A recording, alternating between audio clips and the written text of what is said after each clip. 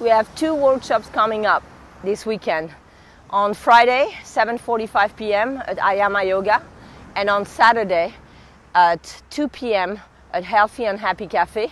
We'll be talking about conscious goal setting, intentions and alignment, and how to achieve your goals and your intentions with ease, with enjoyment, with inner peace, self-acceptance, self-love, so that you can consciously move towards the things that you want to achieve in your life without creating negative patterns of thoughts, of emotions, negative relationship dynamics, and all the negativity that comes about as a result of having limiting fears or beliefs prevent you from achieving your goals and intentions.